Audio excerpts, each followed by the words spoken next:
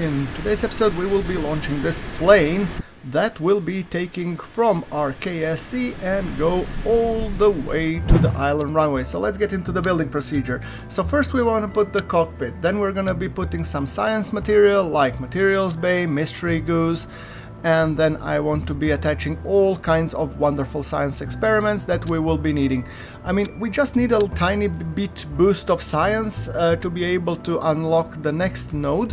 So I'm trying to see if I can milk all the science that I can on Kerbin without going further apart.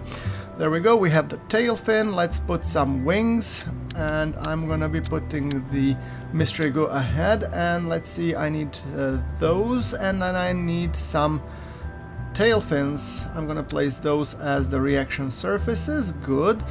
So far it looks aerodynamic. Let me put some ailerons. There we go. And once we're done with that, then we're gonna be attaching some fuselage and engines, obviously, because yeah, my plane does need its engines, weirdly enough, to be able to function. So yeah, there we go. Yeah, that looks good enough. Let me see if I can attach this to the fuselage, because then they're correctly aligned. Center of lift and center of mass look okay. The craft wheel, they're not too close, so that's a little bit, that's gonna be making a craft a little bit harder to maneuver, but regardless. Why are the wheels pointing backwards? Can we just turn them around? Yeah. Okay, that looks better. It's a tricycle. It's not a perfect tricycle. Okay. Oh, all right.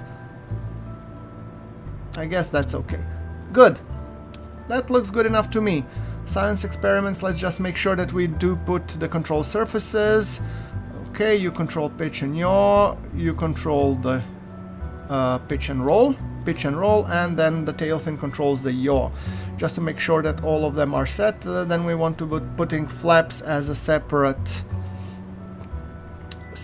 folder, so there we go. And then we want to be putting the abort system, which I'm gonna be calling the abort system because I am gonna be put some parachutes, so in case that something happens, we will be able to just make sure that we fix and land, so to say.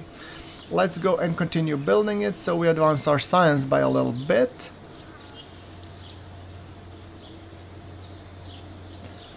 So basically I just need to be able that we get this extra boost of science, because I need to unlock the life support to be able to get my Kerbals all the way to the moon. Yes, and first things first, I want to be researching the fuel lines and the space exploration, or actually command pods, because I really need the command pods to be able to get there. I need two-person command pods so that I can start resetting the experiments. I do have the SP pod, but I don't think it's ideal. By the way, those actually simple command pods will give me small life support cans, so I'm gonna take those. Yes, thank you. And that will give me a two-person, and I think the heavier rocketry will allow me to basically boost these things up to orbit. And we also have the fuel system, which would give me the fuel lines and the fuselages. So like I said, I unlocked two, but I need some extra science to unlock the third. So let's get into things. 3, 2, 1, go! And we're going up. And finally, if you look at this, we are gonna go and take off, and then we need to get onto the island runway. These planes in the beginning are really dinky and small and not ideal, not by a long shot, but at least they work.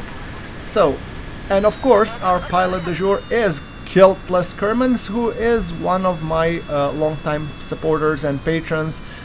Thank you so much for your support. By the way, all of the guys that will be featured in this playthrough are either my patrons or YouTube members, and if you want to get on this roster, then either join me or on my YouTube membership or on the Patreon. This is just a little bit extra way of me saying thank you to the guys who have been supporting me, who have been awesome, and who have allowed me to basically continue do what I do and do what I love. So once again, thank you very much, you're awesome. Now, that being said, we are preparing for the landing gear. I'm a little bit, so to say, concerned.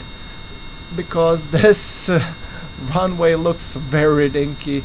Guiltless, I hope you can land, buddy. Hope I don't kill one of my patrons. Okay, and tell you what, I'm gonna use the abort system to land quickly. Now, if that's not a landing, well, any landing that can walk away from essentially is a good landing. So, science time. What pressure, atmospheric scan, temperature, science junior, let's do the materials bay, let's do the mystery goo, let's kill the engines by the way so something doesn't blow up, let's do a crew report, mystery goo, perfect. Then Kiltless, you're gonna get out, buddy, you're gonna do the EVA report and take the surface sample. There we go. And finally, you're gonna take an awesome selfie beside the plane because, well, yeah, we tend to do those things. Okay? Photo to opportunity time. There we go. Beautiful. Alright, so that will provide us with some science. Let's board and get us some science. And then, that reminded me, we are at 88 science and I need 90. Damn it! Okay, Kiltless, you have performed your job. Thank you very much. You have earned some cool ribbons. Beautiful. I need some extra science, and that brings me to an idea. Well, I have a lander before, and I have never grabbed the science from the runway. So what I'm gonna do, I'm gonna take the test lander, and I'm just gonna post it on the runway and hopefully milk it for all the sweet, sweet science. There we go. I'm just adding here, at the VAB, I'm gonna add the materials bay and the mystery goo, because those will actually help me get some more science. So, well, where we go. Okay, let's grab the materials bay and I need the mystery goo. There we go. And then we're gonna be switching to the runway editor because I want to get these on the runway to perform the science. By the way, just building this will actually probably give me 2 science, but I don't want to cheat, so I really want to utilize all this to actually get and unlock the next node, which will be the heavy rocketry or heavier rocketry, which will give me 1.875 engines, among others the Bobcat. And that will be really important to help me get this science stuff up in the air. Right, there we go, beautiful. And let's just, well, the good thing for the SPH, you don't need to roll it out. Okay, we have 97, so I will actually unlock the heavy rocketry, the Bobcat and all others, right? Right. Yeah, Bobcat, I need it. All right, good. Alright, and I think I just wait for the dawn and then we're gonna be launching the science craft. So let me see, just time warp, heavy rocketry, and there we go. So let's grab the science. Mystery goo, thank you very much. Bob is actually doing here because we're going nowhere. So he's just basically collecting all the science and then we'll be turning in. I thought about launching it, but really no point. So, crew report, EVA report, and take the surface sample of the runway. You don't need the spacesuit for it, right? Okay. Normal recovery, that gives us some extra science.